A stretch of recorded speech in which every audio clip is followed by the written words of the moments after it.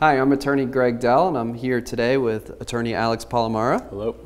And today we're going to discuss with you a very recent case against Aetna Disability Insurance Company that came out of the 10th Circuit Court of Appeals, which means that this was a case that was initially in the District Court of Kansas. Correct. And then went up on appeal after the claimant was denied to the Circuit Court, the 10th Circuit Court of Appeals, which covers cases for multiple states around the Kansas area. So every week we talk about all different cases from disability insurance companies around the country, and this was one of the most recent decisions. So we wanted to share this information with you, whether you're an Aetna disability claimant or any disability claimant, so that hopefully you can learn from this and hopefully allow this information to help you protect your benefits. So Alex, what can you tell us about this recent case regarding a former Boeing employee? Well, this case is literally brand new, and the reason why we're bringing it up to you because it has a lot of issues that our clients will see on a regular basis. This client worked for years at Boeing. He left work in 2005 due to multiple conditions, but mostly irritable bowel syndrome, colitis, PTSD, and depression, and some minor neck and back issues. But this case is it's just very similar to a lot of cases we see. The policies are very similar to a lot of policies we see. What's similar in these policies to what you usually see? I mean, most group policies nowadays have what's known as a change in definition of disability. That means after a certain time period, the definition of disability will go from being unable to perform your own occupation to being unable to perform any occupation.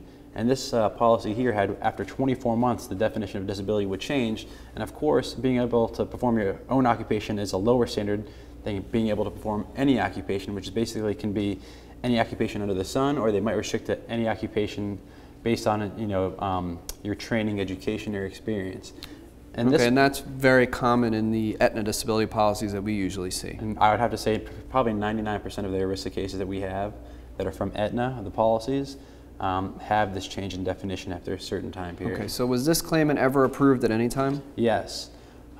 This claimant was approved for the 24 months. The policy also, I must mention, has what's known as a mental health limitation, which means if you're on claim for disability benefits, Aetna puts in there a limitation saying if you have a mental health condition such as depression, PTSD, sometimes schizophrenia might be in this limitation as well, or bipolar disorder, they'll only pay you for a certain time period. In this case, it was 24 months as well. So they put a monthly limit in how long they will pay you for a mental health condition as well. Okay, in this particular claim, was the mental health condition of depression or PTSD the primary condition that was disabling? It was one of the primary, because the PTSD and depression was one of the primary. The other primary was the colitis and the irritable bowel syndrome. Okay. So Aetna paid this individual, this former employee of Boeing, for 2 years after he left work in 2005. And in 2007, they said, we no longer find that your IBS or your colitis is disabling, and we also, your PTSD and your depression, while it seems to be still disabling, you've maxed it out, so we're not going to pay you anymore. Okay, so what happened? So they denied him. After they deny him, the next month, finally, his Social Security disability claim goes through. Social Security pays him back benefits because they found him disabled from 2005 as well. They sent him a gigantic check for $30,000. The next month, Aetna says, hey, congrats on getting approved for Social Security. We want our money back. And what they're saying is this, and in the policy I forgot to mention earlier, is that there's normally in most of these policies, and very common, I would say again, 99% of these Aetna policies have what's known as other income benefits is what they describe it as. Also known as the offset provision. The offset provisions. And the offset provisions basically says, if you're receiving money from other income, we get to deduct that from the amount of money and benefits we pay you each month. Typically, other income comes from Social Security disability, Social Security retirement, sometimes workers' comp. Sometimes they say anything under the sun. In this case, he started receiving Social Security, and Aetna in this policy had what the other income benefits offset provision, and they said, we paid you for the last 2 years X amount of money, when we should have been paying you X minus Y amount of money. So this former Boeing employee had bad news after bad news. He was first denied his benefits, and then a couple of months later he gets a letter saying, by the way, you got approved for Social Security disability, we want our $30,000 back. Right, so he thought it was good news, and they're saying, it's good news, but not really, it's good news for us, not for you. So in the meantime, he does two things. He begins to file an administrative appeal disputing Aetna's decision to deny him, and at the same time, he filed for bankruptcy. About 4 months after Aetna asked for the overpayment, the bankruptcy court issued a discharge order, which basically discharges all of his creditors and all the money that he owes to all of his creditors. He doesn't have to pay them anymore. And that included Aetna's Social Security disability claim. Yes, that included Aetna's Social Security overpayment claim as well. After that happened, Aetna went ahead and reviewed his appeal that he filed. Aetna said, you know what, we agree with your appeal. We're going to overturn our decision to deny you. However, we're not going to pay you because you owe us X amount of money in overpayment. That went on for about 5 months where Aetna would not pay but found him disabled. And then Aetna, I don't know why, because they weren't paying him, said, you know what, we don't find you disabled again, and they denied him again. To deny his claim this time, Aetna relied upon a clinical review by one of their in-house doctors, also an independent doctor who's, I guess, specializes in gastrointestinal issues. And they also relied on these two reviews and sent him over to a vocational rehab specialist and that they hired on their own. It's someone who actually works for them, who said this claimant can work any occupation, so they denied him again. All right, so this was his second denial, and then he submitted a second appeal, and did he win on his second appeal? He did not. He submitted a second appeal, and in the second appeal, he had his own doctor who said, I've never seen a case of IBS as severe as this.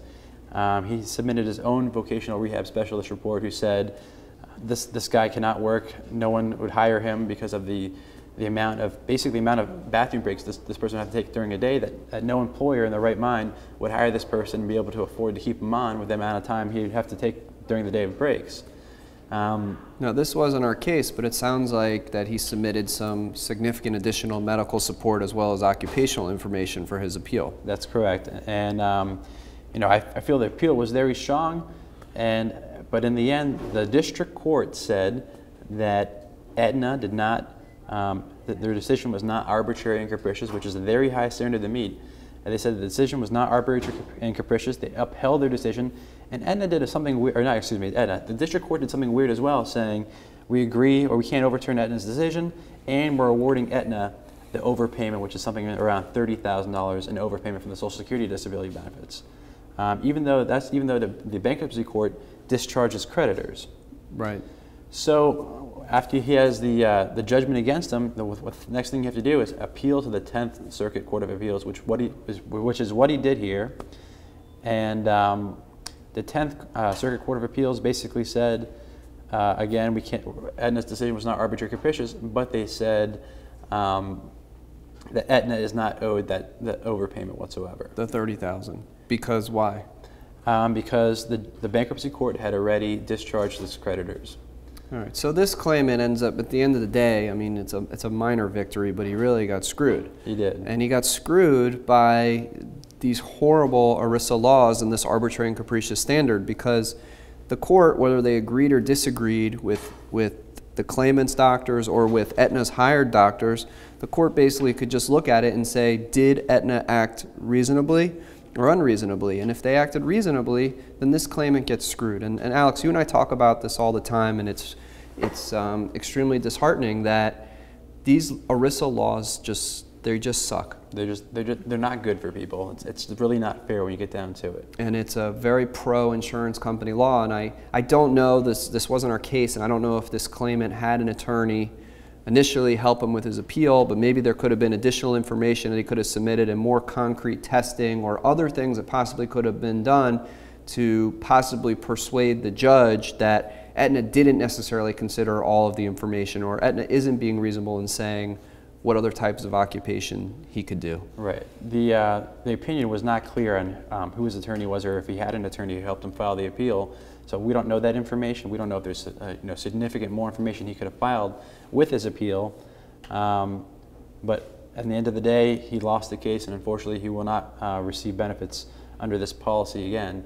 And the other thing I found significant about this case is that in the actual opinion, it's kind of scary, but the court points out that Aetna has no burden to explain why they're relying on their own physicians or their own experts instead of the client's treating physicians or the other experts that the client may hire to prove that he is disabled. Right, that's a very strong and disturbing point, that there's no preference to a treating physician who's seen a claimant 10, 20, or even 5 times versus an insurance company hired doctor who's never even seen the claimant possibly and only relies on a report, which is disturbing that there's no preference there. Right, that's why ERISA sometimes is very scary.